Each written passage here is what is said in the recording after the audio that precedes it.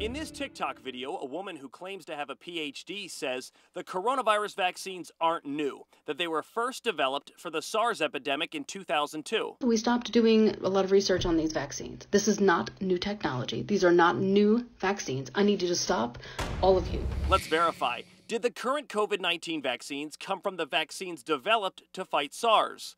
Our sources are Dr. William Moss, a vaccines expert from Johns Hopkins University, and Dr. William Schaffner, an infectious diseases expert from Vanderbilt University. Before the COVID-19 pandemic, there were two other coronavirus outbreaks that got international attention. In 2002, it was SARS, and in 2012, it was MERS. Yeah, they were both coronaviruses, and in both epidemics, drug companies created vaccines. Two went into phase 1 trials, that early step in vaccine development for safety and dosage, and then basically it ended. Why? Well, both experts say the viruses weren't as deadly and the epidemics were contained. But that technology was the beginning of studies, scientific studies, that led to the technology that we are using today for the COVID vaccine. Here is where the video is wrong. Yes, the Johnson & Johnson and AstraZeneca vaccines use a technology that was developed for SARS and MERS, but the Pfizer and Moderna vaccines do not. I do think that experience in developing,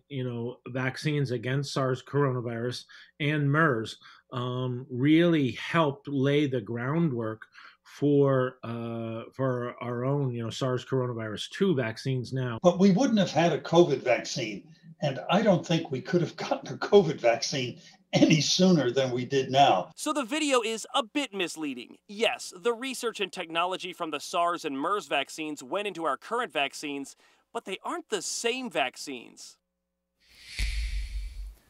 And both of our experts really wanted us to stress that even if the SARS and the MERS vaccines had gone all the way to approval, they don't believe it would have helped at all during this pandemic, because while they're all coronaviruses, yes, SARS, MERS, and the virus that causes COVID-19, they're all different viruses, and different viruses require different vaccines in terms of the actual genetic structure.